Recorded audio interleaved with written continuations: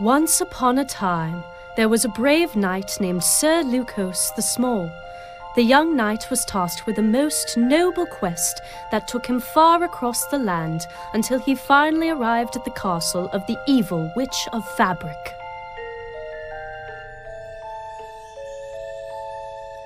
The Witch of Fabric was a vile enchantress who used her dark magic on the innocent people of the kingdom.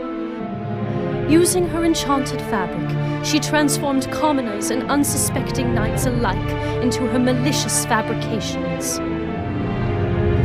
Sir Lukoss ascended through the witch's stronghold, up to its tallest tower, to confront her with sword in hand. Realizing that Sir Lukoss was both mightier and more crafty than any of the knights that had come before, the witch feared her downfall.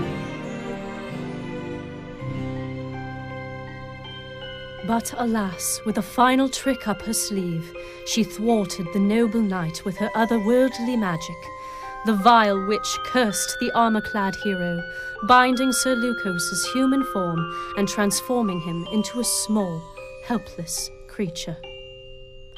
Without sword or strength, Sir Lukoss was able to hold no ground against his foe.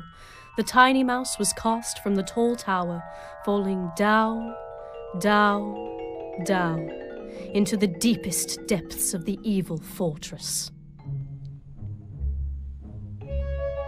Trapped in the deepest dungeon of the witch's castle, it truly seemed that the knight's quest had met its end. Until a bright light pierced the darkness, a sewing needle, radiating with brilliant magic, called to the small hero. This noble weapon granted the mouse special powers.